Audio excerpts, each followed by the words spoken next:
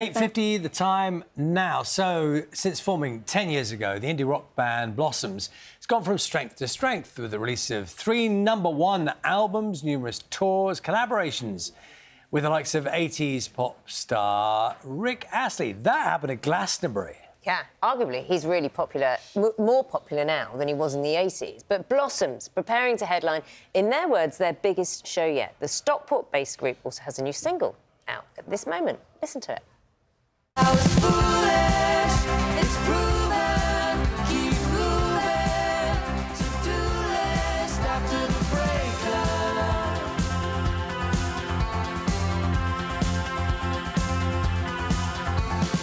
Perfect the art of smiling on occasion, their name is brought up in conversation. Nobody need know your palpitations, first things first. Self-preservation. Remember, whatever you do not call. I've been wondering why heartbreak's not taught in school. To warn is what we're in for. I'd have got myself a degree to be sure, but I was foolish. It's proven. Keep moving. To-do list after the breakup.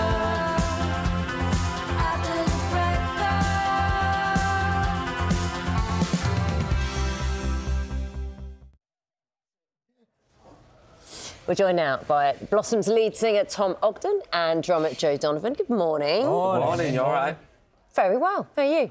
Very well as well. Yeah, good. Are you good in the early mornings? Yeah. All right. I like to start more with a walk. Oh, nice. Do you know what I mean? Not with the weather at the moment. Do you know what? Go on. It's a bit more quiet. He's a isn't it? rambler, Joe. He likes the whole... Yeah, you know, when there's not as many people there, sort of... Oh, get your hood up. Vortex is made for a reason, isn't it? Well, it's a good point. I like doing that too. Is it inspiring? Do you find it creative? Is that what I think so. Yeah, I think just getting out there. I don't really listen to any music. I don't really take my headphones with me or anything, and just sort of go and just... It's like meditation or something. Clears your head, doesn't it? Yeah, it does, yeah. I have to do it every morning, though. It's funny. Oh, it's good to have a routine. This latest single, tell me about the history of it, because it comes from a poem, quite a kind of raw poem full of hurt after a breakup, which one of you... Who I read it, yeah. OK, and had you read a bit of this poet's work before? Not before that, because basically I'm always looking, as a songwriter, I'm always looking for, like, inspiration from elsewhere, and I've done it since I was, like, 18, writing songs. I've took little bits and bobs from, you know, song titles from things I've been reading. So I'm always on the hunt for things. So I was just in a bookshop in London and I bought maybe, like, 4 books, and I was just, like, literally just flicking through, like, that one looks good, and then that was one of them. So then I was writing this song and then turned to... I was like, oh, I'm sure there was some bits in that poem which was kind of... I thought, oh, I need to go back to that. Because it's post-breakup, isn't it? It's all the things you have to avoid doing. Yeah, it's a to-do list after the break. It's literally what it says on the tin. Yeah. And I just thought it was a great concept for a song. And they start listing, you know, take refuge in your bed before... so the tears dry and all that kind of thing. I was like, oh, it's like a jumping point, isn't it? And often, sometimes you might put something like that in and then replace it, but whereas it just fits so well, it was kind of... We reached out to the poet and said, can we use it? And she said, yeah. So. I suspect a lot of people who may not have heard the poem will hear the song and go, yeah, I know that feeling. Because each one of them go, oh, yeah. Everyone's been there, haven't they? You've been there? I don't know. You can tell me what you wish. Yeah, no, I think everyone's been there. We've both been there. I think that's why it's quite evocative, innit? And you're reading it and you're like, oh, I relate to that, like, back in the day. Not anymore. This poem was... The poem was written by Rupi Kaur, and it feels like that collection of poems was, correct me if I'm wrong, kind of aimed at women. Yeah. And I just find it really interesting that guys have read it and thought, yeah, actually, a lot of women will find, or, you know, people will find quite refreshing. But then you've decided to have this as a duet as well. Yeah, well, at first, I Finley. think she probably wrote it just from her perspective. Of course. Do you know what I mean? Which is probably more aimed at people who'd she'd be from her sort of...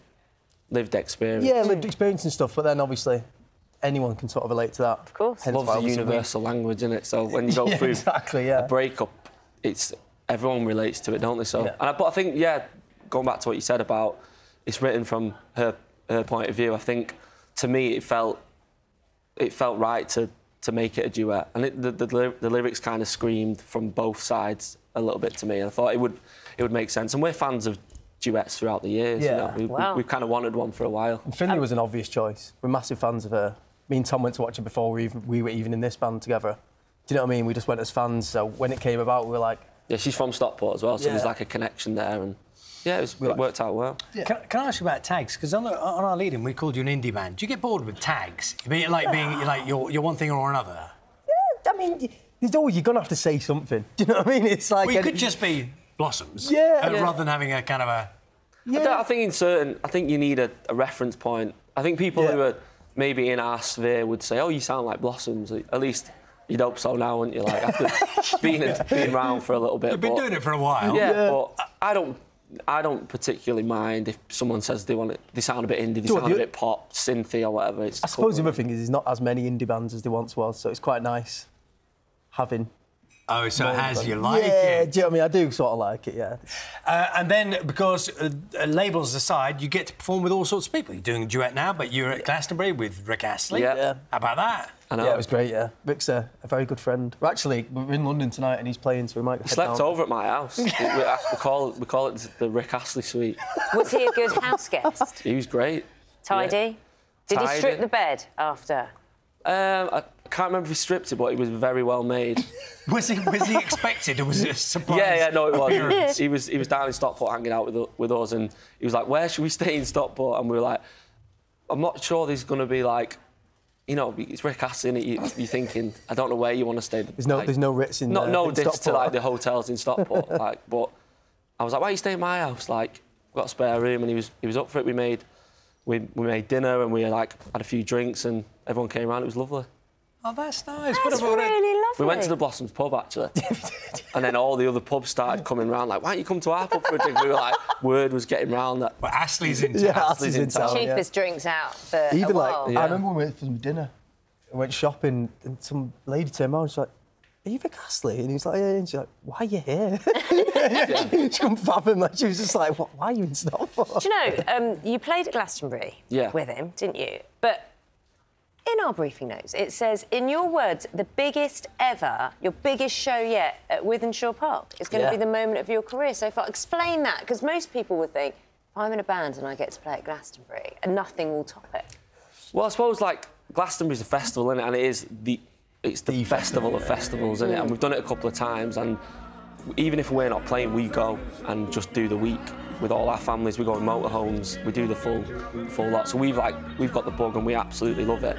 But this Wythenshawe gig that's just been announced this morning is like our gig, and it's the biggest show we've ever done. So it's kind of more personal to us, and it's in Manchester, so... Obviously important to you. Wasn't it your birthday yesterday? It was my birthday And yesterday. so you've come onto the breakfast sofa the day after your birthday? I have.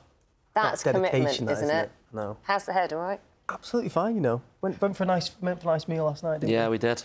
I'm just buzzing about this gig, that's the one. Do you know what I mean? It's going to be great. It's going to be great. Are you wearing matching keys? You know, I was looking at you. I thought you were like... I didn't know what you were looking at. I was looking at you and I didn't... Yeah, what are the keys? The matching keys? We've had these for a while. We've been friends for a long time now, me and Joe. So when we used to go, like, out into Manchester, you start, like, dressing and kind of, I don't know, accessorising, don't you? And they were hung up in my mum's house.